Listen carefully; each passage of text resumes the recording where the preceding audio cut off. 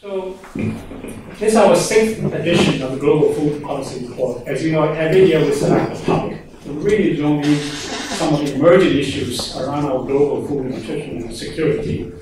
So we have focused on smallholders, we have focused on SDGs, and how we're going to reshape our food system to deliver multiple goals of SDGs, including climate change and so on. And this year, for 2017, we very much focus on, let's say, on urbanization. So the previous section, particularly Helder, Brave, and Morgan, have already discussed lots of issues that I'm going to discuss in the Global Food Policy Report. So I'm not going to repeat what they have said, just highlight some of the issues that probably needs more attention and needs more policy actions and more research. So let's not forget what has happened in our global food system in 2016, and also look at some of the issues in 2017 before we dive in on urbanization. So historically, in 2016, we walked through a very key milestone. That is, in our human history, first time, the extreme poverty rate has come down to less than 10%. But this history, it was 40%, 30% just a decade ago. So we must acknowledge that we made tremendous progress in reducing extreme poverty. We must also recognize that we have achieved a lot in terms of reducing hunger. If you believe FAO data shows that, again, the percentage of hungry people has come down almost to 10%, not 10% yet. But I guarantee you, in 2017 and 18, probably we will also walk through that milestone, that's 10%. And food prices actually remain very low. You might still remember, I think probably you're experienced enough to remember that in 2007, 2008, we experienced food price crisis. Food prices went up by 100%, just in a matter of 6 months, 1 year.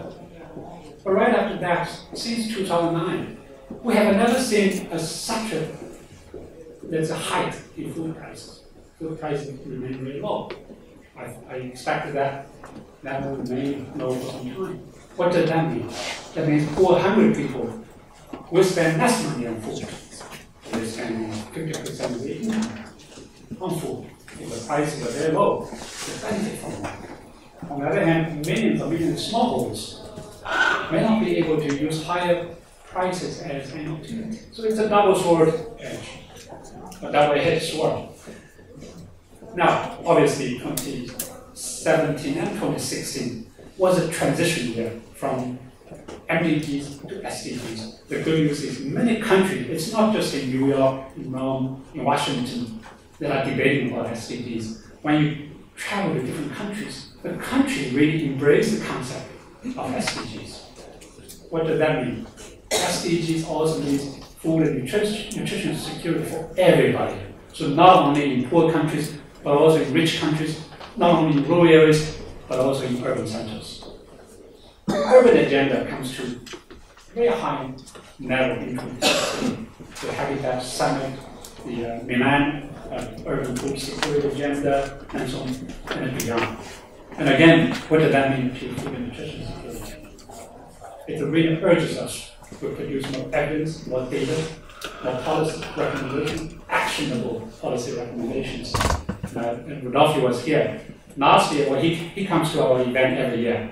Every year he said, "Oh, that we needed to finish the last mile." This year I heard that we must finish the last inch. So we're getting closer. Let's continue to work on that. Next year, maybe when Rudolph comes, maybe half an inch or maybe we're totally close to the people we're really serving. Now, looking forward to 2017. Now, if you look at newspaper, media, you will see the keywords for famine. Famine is coming. After so many years, the famine in Bangladesh and Ethiopia, we almost forgot about it. But just about 6 months ago, everybody was alert. Oh, famine is coming. Somalia, northern Nigeria, Yemen, and another country, let's say Yemen, Somalia, Nigeria, northern Nigeria. So all these 4 countries. I mean, some countries are surprising, others actually are not. Why it has come back again? Why is that? I mean, that puts a very important question to international agencies, foreign agencies, researchers like us, as well as practitioners. Many of you are in the room. So how are we going to deal with that?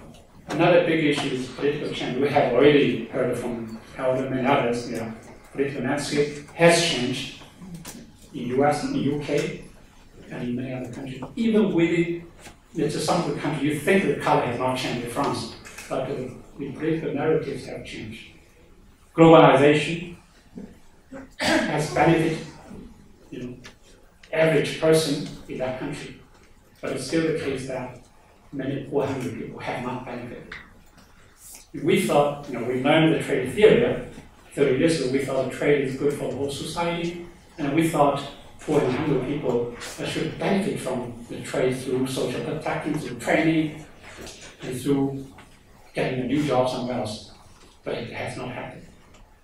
So many countries, poor, hungry people remain to be poor and hungry, while the whole society, whole world is becoming richer, wealthier. So this is a very important lesson we have learned. Urbanization in the spotlight, I think Brave gave a very good numbers over there. I just want to let you know that right now, the percentage of urbanization is about 50%, maybe a little bit over 50%. By 2030, by 2050, there will be two-thirds in urban area. In 1990, there was 2/3 in rural areas. So we basically switched the side just in several decades. And here I just wanted to let you know that this urbanization rate also needs to be redefined. What do you mean urbanization? How you define urban population? I think was Brave and mentioned. Who are really urban people? So, 2017 Global Food Report highlights several key challenges we are facing and some of the key opportunities.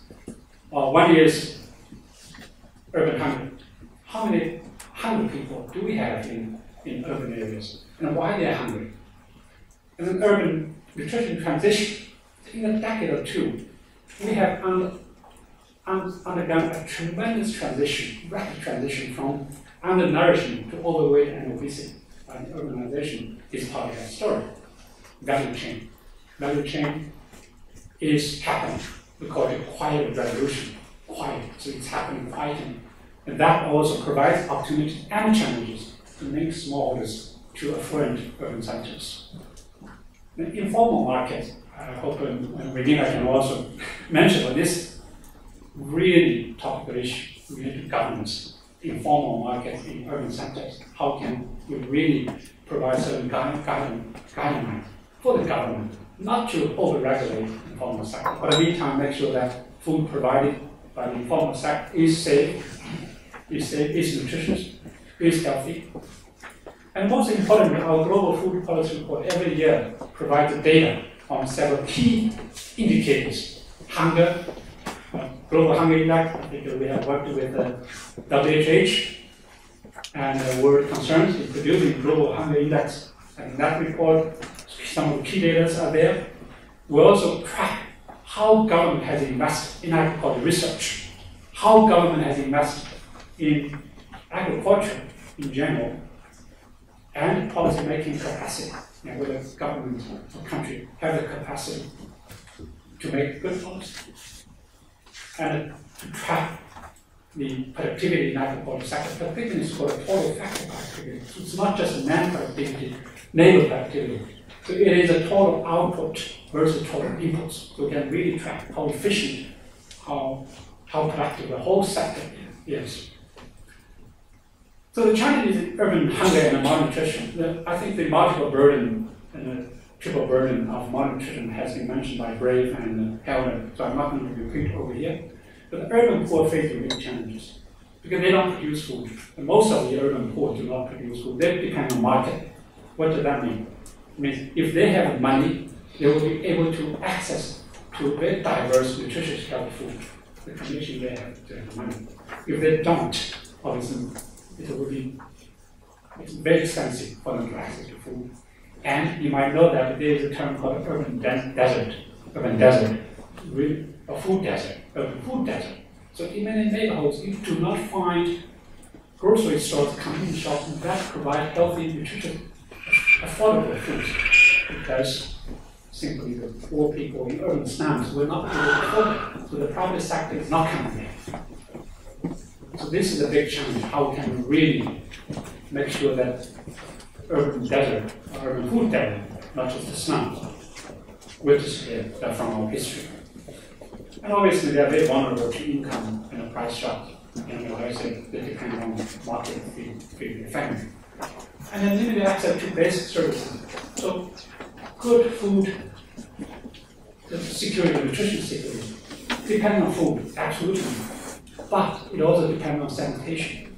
Clean drinking water, safe drinking water, good toilets. Even you have good food, if you do not have good sanitation, your children will have diarrhea every month. That children will stop growing. Children will be stunted. So let's make sure that other basic services are also there. I think the key message from our report with NATRAP is we need better data, more timely data. So Brave has highlighted some of the data.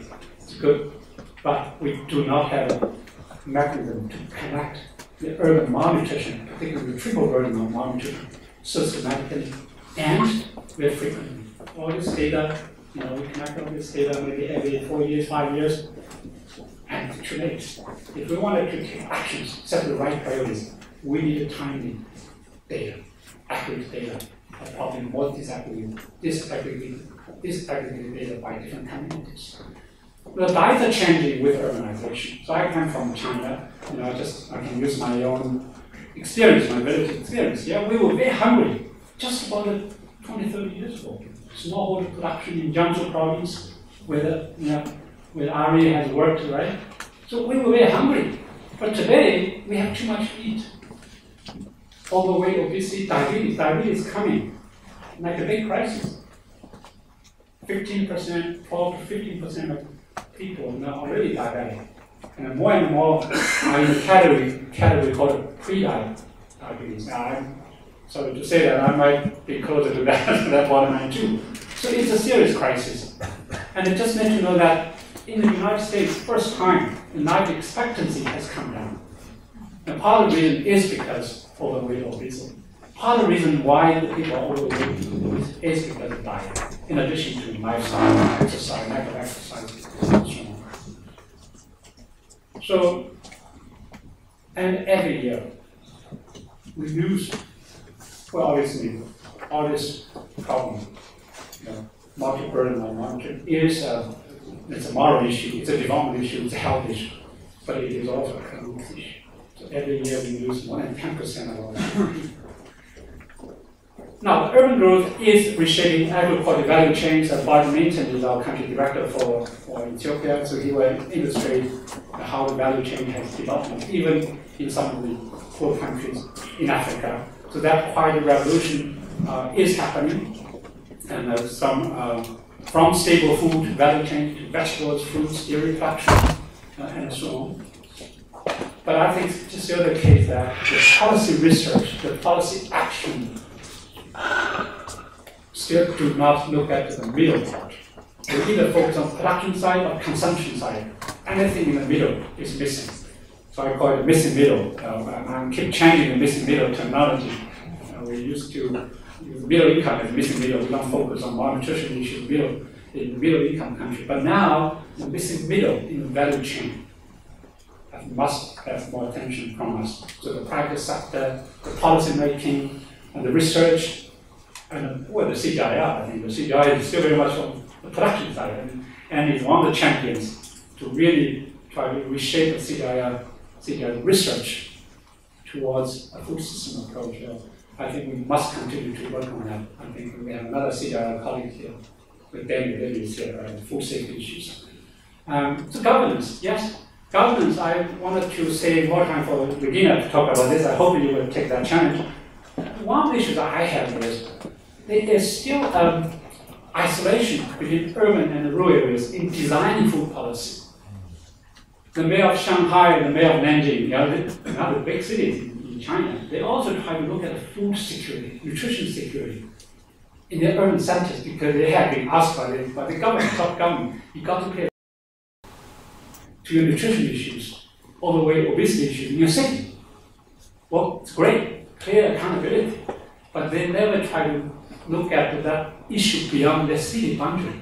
They wanted to promote highly automated, highly, let's say, mechanized, so-called hydroponic farming.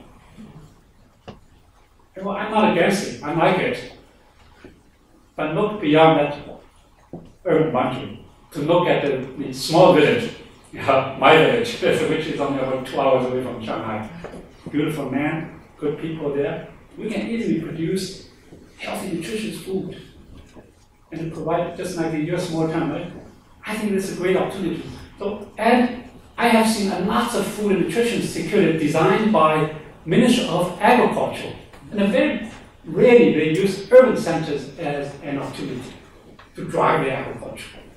Yeah, when we look at the rural areas, they also look at the export markets, but they don't look at the urban centers as opportunity. I mean, this is something we must fix. So the incoherent policy in designing food and nutrition policy or strategy. Rural-urban linkages is so critical. I'm so glad that FAODG and I co-authored a paper to really look at the opportunities to link millions and millions of smallholders and millions of small, poor, undernourished urban consumers.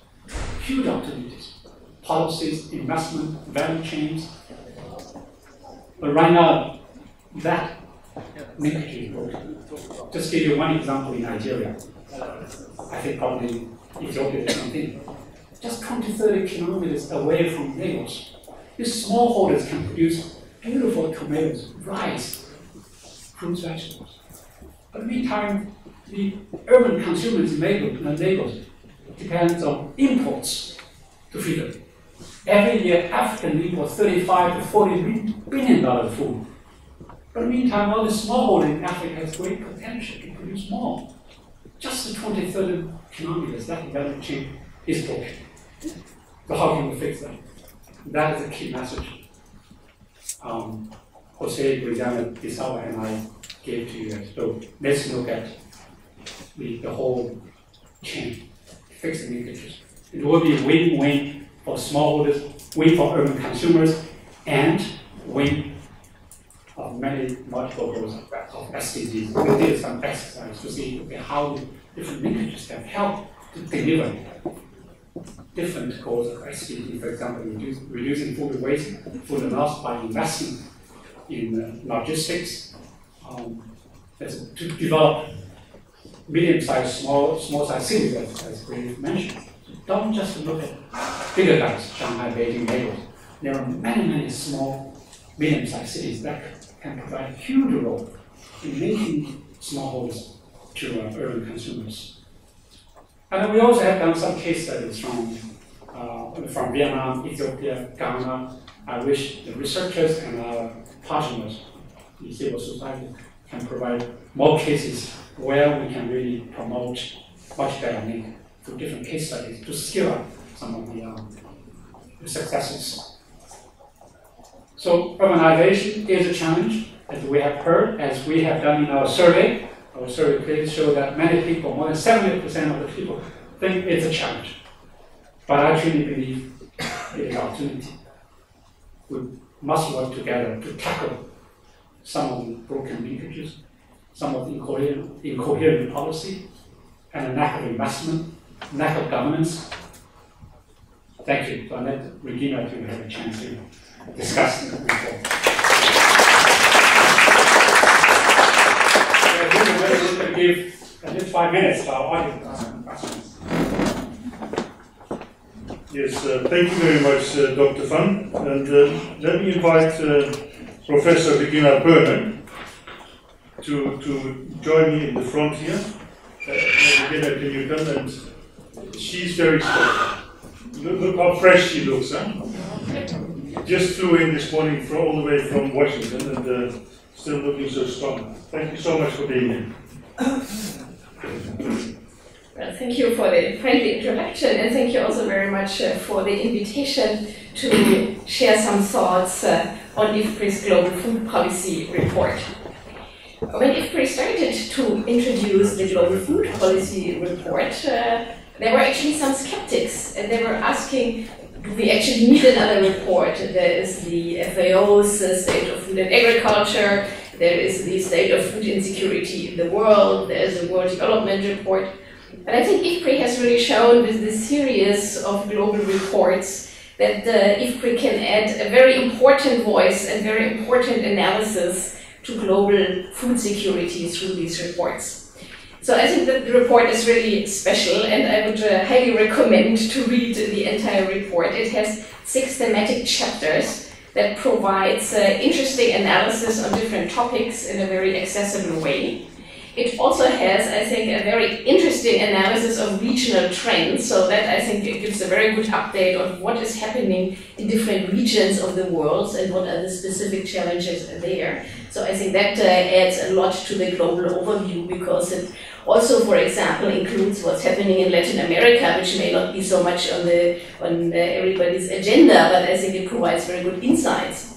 And what I think is also a very important contribution that IFPRI is making is the section on the data, which presents not only the data, but also presents some overview of what are the major trends in these data. And I think these data are particularly important for 2 reasons. Yeah, some indicators are very important as a research tool. For example, the ASTI data, the data that IFPRI provides on research in agricultural investment, has actually done that for many years. One of the most important sources for researchers who do this research on agricultural productivity, and that IFPRI is now also publishing the TFP data, the data on total factor productivity, I think is also a very important contribution, because that is one of the most important indicators that really help us to understand how agricultural productivity is progressing in different parts of the world.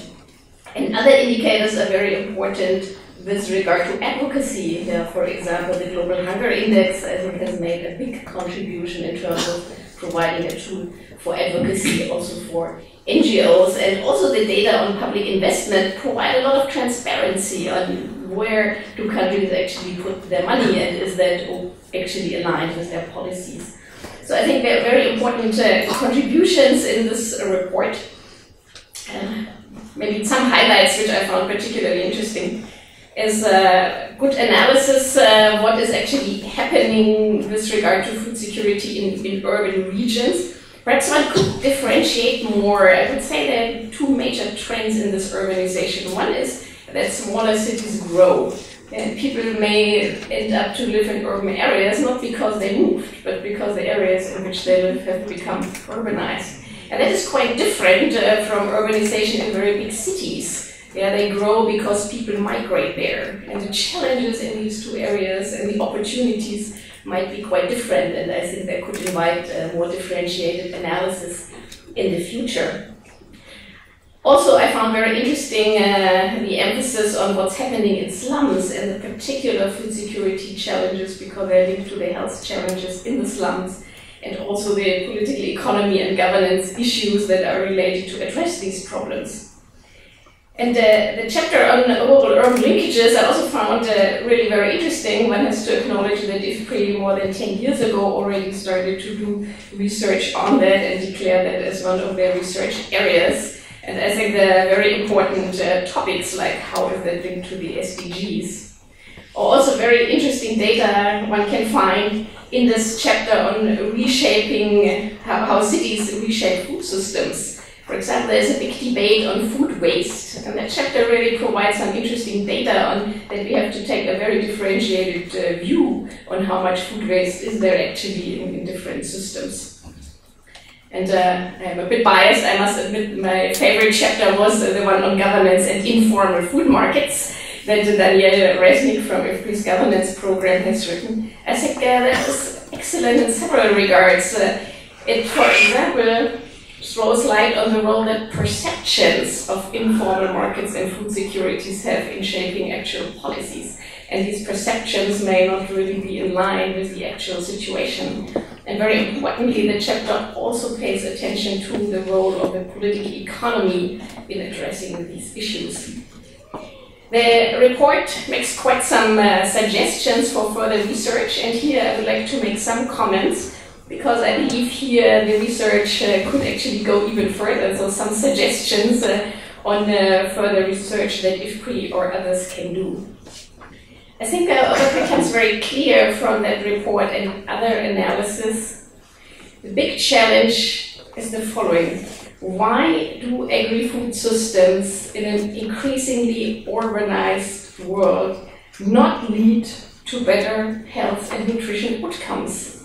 And if we look at industrialized societies like the ones in Europe where we are, the bad news is that development does not solve that problem. Development solves many problems and has many advantages, but if we look, for example, I'm a member of a scientific advisory council to the German Ministry of Agriculture, and we're just looking into these issues of sustainable diets.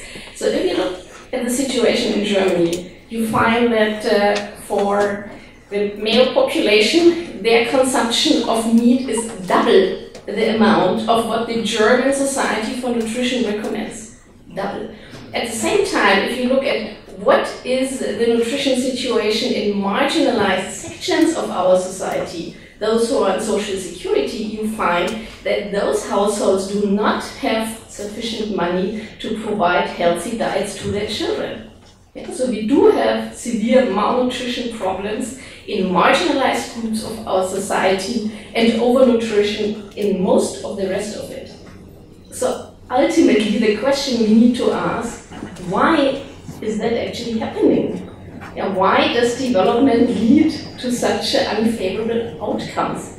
And from an economics perspective, we have to ask the question, what is the underlying market failure here? Because if we cannot understand what the underlying market failure is, I think we are ill-advised to find good policy instruments. I think we have become very good in analyzing the symptoms of the problem. Yeah, and I think this whole concept of the nutrition transition describes these symptoms very well.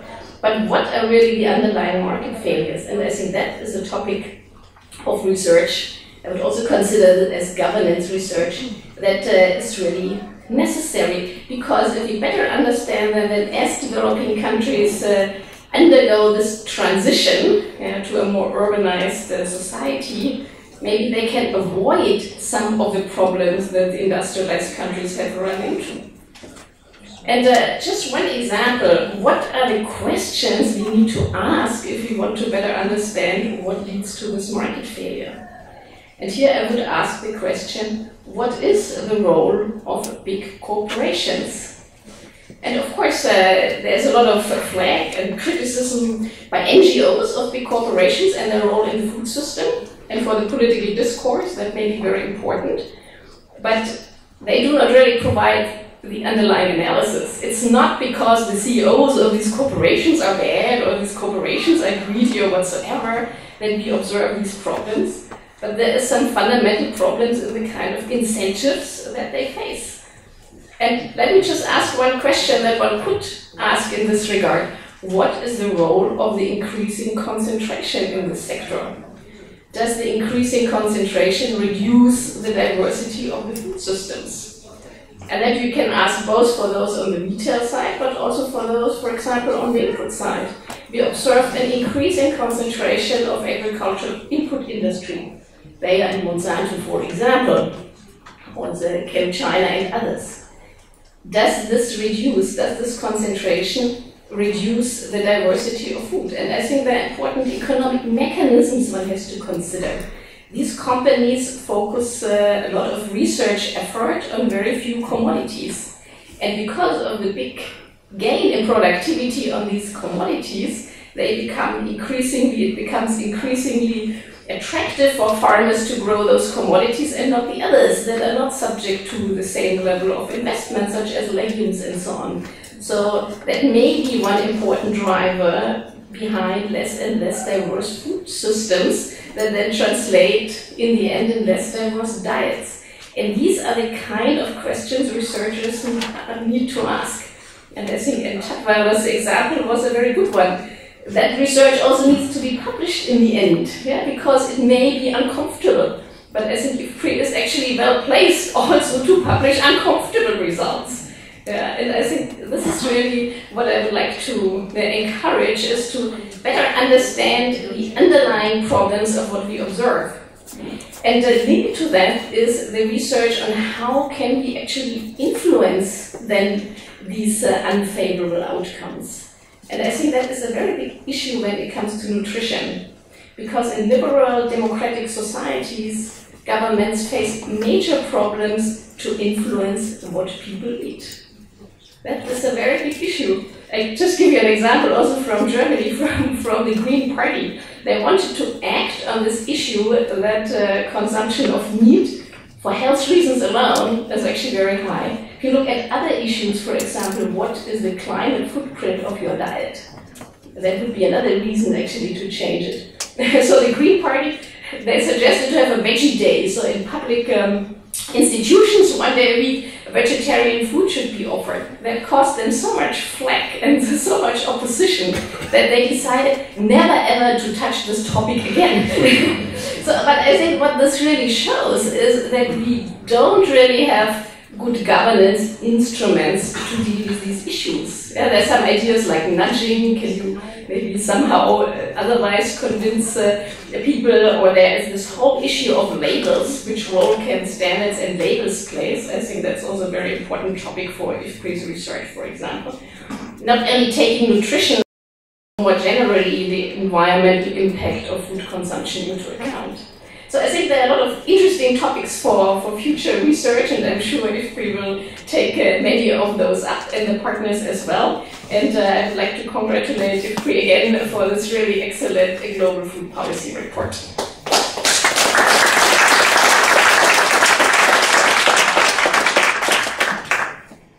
Thank you very much, Professor Birner. Shenggen, you have a few questions. Maybe just one or two together. One or two very quick ones. We don't have any, we're already at the end of the coffee break, so very quick. Who would like to ask a burning question? There's one hand at the back.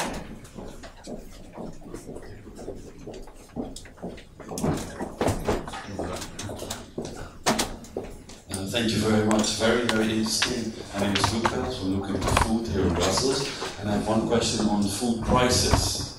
Because on the one hand, it's great they are low, because people can afford, also people with less means can afford them. On the other hand, they're very catastrophic because of the low prices, people don't care enough about food, they throw it, there's no appreciation, there's all the waste, because it's so cheap.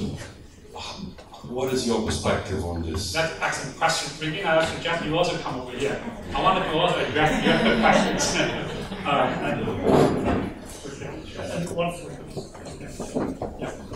I thank you very much for both very interesting contributions. I have a question for Madam Birner. It's about the approach about the meat approach of the Green Party. It's not new because many governments are thinking how can we influence choices of people. This is not something you can do only from the perspective of agriculture and food policy. You also have to look at education, health, etc. So it should be a multi-sectoral approach. And my suggestion is that probably you can react a little bit. Try to have incentives, because people indeed don't like to have a kitchen police. But they are sensitive to have, for instance, incentives from the insurance, from the health insurance. If you can decrease the contribution to the health insurance if you behave well and you're taking care of good food and good activity, it's an opportunity. Maybe start with that question. I could also partly respond to Regina's question. I think it's a policy failure. You cannot ask the private sector to change their behavior. It's going to be this responsibility. So how we have failed? Because we have not been able to internalize, not externality. Sorry to be sort of too theoretical, maybe. But to say that we don't talk about theory. I think theory comes from practice. And then we use that to revise the practice. So here, IFPRI has done a study to look at the taxing meat. Different meats have different externalities, environmental health externalities. Can we internalize all this in pricing, get the price right? So IFPRI did a study together with Oxford to tax beef, mutton, maybe others, and then use that money to support more healthy, nutritious food, including some of the more diversity type of food. Do you know what the result? Results every year we'll be able to save more than 500,000 people. Could you imagine? If we continue to do that, that's a very conservative approach. So taxing, that's maybe a very aggressive approach. And the private sector will respond to that. They will be able to make money. The problem is we fail the policy. Yeah, that was also one of the recommendations of the advisory council, was to put or to reduce that there is a tax on food items is lower than on other items, the value-added tax. So the idea was to reduce this privilege only for the meat. That actually didn't go anywhere, because I think the political economy challenges of that are quite substantial. And another problem, of course, of the tax as an instrument is the distributional effects. The low-income population is more than proportionately affected. The recommendation actually was then to have special instruments or special support for those low-income groups that would actually help. But I think economic instruments alone will probably have limited effect. I think there is a huge, still underutilized potential in the whole issue of nutrition education in the schools, in the way in which public school feeding is used. And I think especially looking at developing countries that are still undergoing this nutrition, by investing more in nutrition education, they can perhaps better avoid some of the problems that industrialized countries have run into. Use the tax money to do that. Okay, thank you very much.